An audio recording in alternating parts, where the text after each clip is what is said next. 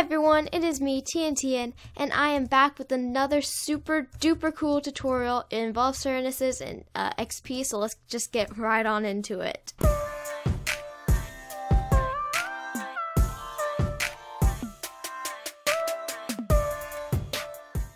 So I have a story to tell you.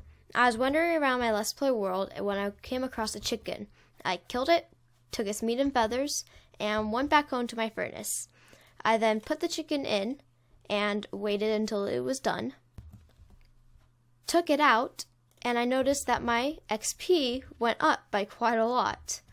And I was thoroughly confused about this, so I killed a few more chickens, and I did the same thing again.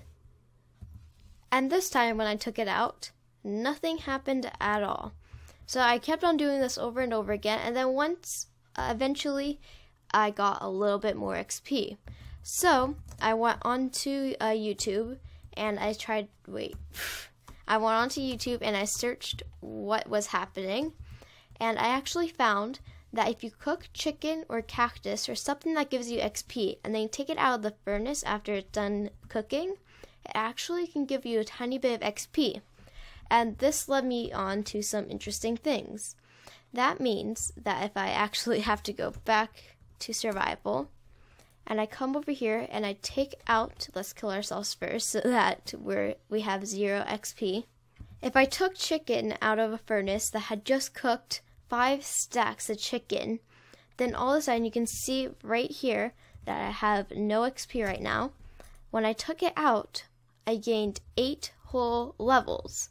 And you can do this multiple times with multiple furnaces, like so. And I'm not going to do the last one because it takes a very long time to cook through all stacks, and I can just duplicate it as of right now. But I want to show you guys this really cool trick because this means that you can make some interesting XP farms. And you guys know that now that I have my Let's Play world, I have been focusing a lot on how to make XP farms for the tutorials. And would you see just by that, all these 1, 2, 3, 4, 5, 6, 7, 8, 9, 10, 11, 12, 13, 14, 15 furnaces, I have gained 32 levels just from cooking chicken. So what does this mean? No, it does not mean that, man, you're going to have a lot of chicken when you're done with this. And it doesn't just mean that, wow, I'm going to get a little bit of XP. It means that you're going to be able to make extreme farms and do nothing and all of a sudden just have a whole bunch of XP and green dye. That's right, not chicken, green dye. Because what you can do is you can make a gigantic cactus farm. You can make a cactus farm just like this. So I'll show you guys how to make this really fast, but before I show you guys, I'm going to show you guys what you can do with this. Now, just a quick disclaimer, this has been running for a very long time, but what we have here is we have this big cactus farm, and it's actually not that big, but we have this cactus farm going on. All the things get traveled into these hoppers, the hoppers travel into this dropper shoots it up into this water stream brings the items into these hoppers, and then if the hopper is not already filled, then it goes into the furnace.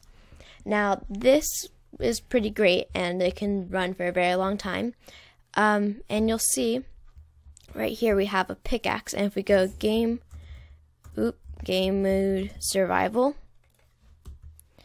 and we come in here, and you'll see that there's 64 cactus green. We have our mending pickaxe in our hand, and if we just grab this out, you'll see all of a sudden that it's almost full. If we take this one out too, all of a sudden we have a full pickaxe that's ready to be used all again.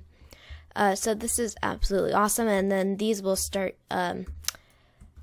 being filled up again, and then you also have to make sure to take out all of this too, or else it will not quite work properly. And then make sure you cover up one space too. So yeah, this works absolutely perfectly. And then this one you can also use, this one you can also use, and then this one's still working on it, but it's getting there. It just has to finish up with that, and then has to fill up 64 in here. So yeah, this is absolutely awesome. But you guys might be wondering, how are you supposed to get all this fuel? And I also have chest back here. Actually, I think it only takes 1 stack to get through all of it, or even a little bit less than a full stack of coal. But there is one way to get almost infinite amount of coal. So, really fast, I'd like to mention that this got messed up and all this got messed up. So I had to redo it, and we lost all the furnaces and everything. It was a weird time. But you'll notice that we also have something new at the back. I'll explain that in a minute. And also I should have said infinite amount of fuel, not infinite amount of coal. And sorry, there's stuff going on outside if you hear like something. But anyway, the way to get infinite amount of coal is fuel, not coal. The way to get infinite amount of fuel is with one of these. This is a kelp farm, and it's absolutely awesome.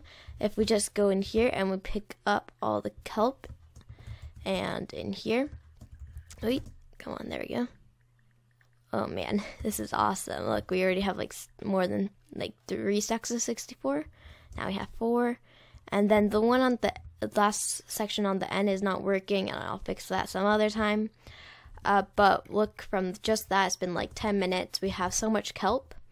So you will need 2 pieces of coal to smelt all 9 pieces of kelp, because if you do not know, kelp can be smelted into dried kelp, and then dried kelp can be crafted into dried kelp block, and that can be used in furnaces as fuel. And I want to say it can smell around like 16 blocks, but I'm not positive about that. So you see I already have a few, and all the dried kelp is coming in here. So you want to split this evenly between the furnace is up at the top, and also with the furnaces down here. So we have 1, and we have, alright, 3 pieces. So then we'll put just a few back here, so 2 pieces up there, and then if we come up here to the back, now I can just throw this piece in, and that will be taken out into this furnace, and we'll start getting something smelted. So yeah, it works really, really well, and this looks like it still has a little bit more from last time I was testing stuff. And then we just take our more, and we'll be getting a little bit more in just a minute, hopefully. Guys, doing okay, there it is. Oop, oh my gosh. Alright, and then we can just craft this again. And you can decide where you want to put this, but since that one got 2 last time, I'm just going to put it in here. And I don't know which hopper that went into, but it's not a big deal either way. There we go. Perfect. Perfecto? Perfecto? I don't know. Do you guys like me saying perfecto? Because I say it quite a lot. I know that, but let me know if you guys like it. Anyway, so yeah, if you guys want to make this for a lot of XP and you don't really have to do much except for build it, which is actually, it's actually pretty hard. But let me show you how everything works really fast. So what we have here is just a few chambers of water. We have kelp at the bottom, and if we let's go into game mode spectator. So we have kelp at the bottom, and then we leave 1 block, and we put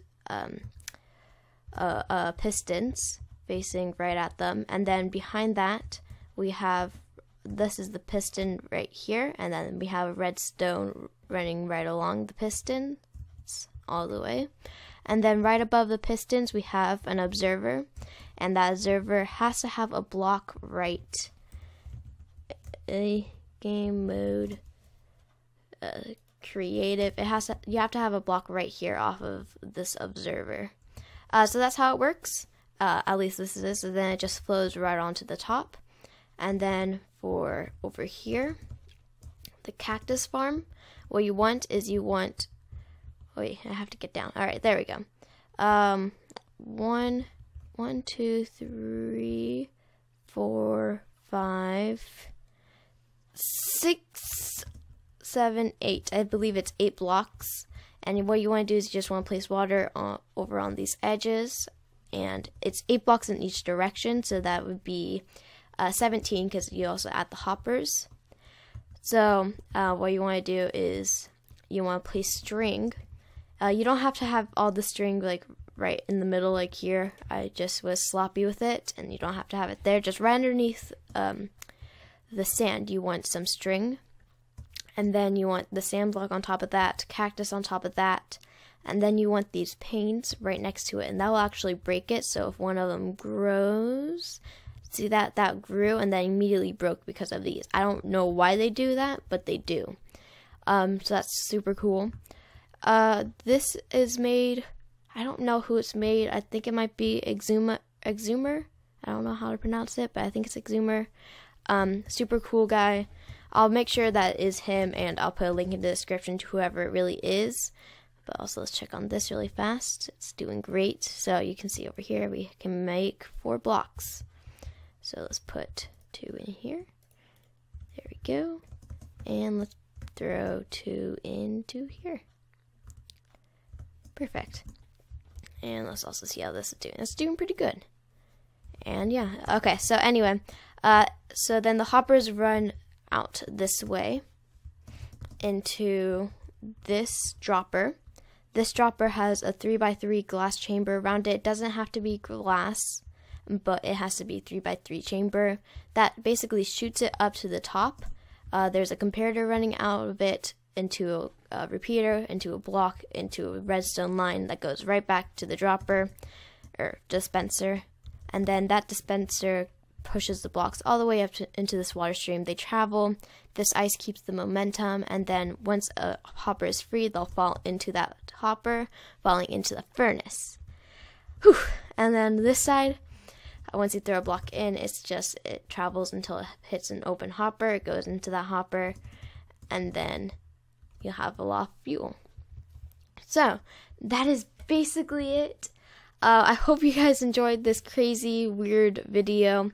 I just wanted to make a tutorial, and it didn't really know what to do, and I found that this was a really cool thing that I thought I should teach you guys. Wait, what did I just do? Okay. So yeah, if you guys liked it, then make sure to hit that like button.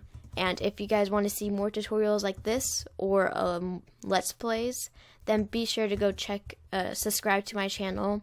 It would really be awesome. I like to help you guys with Minecraft tutorials and entertainment. It would really be awesome if you guys helped me with making this a living.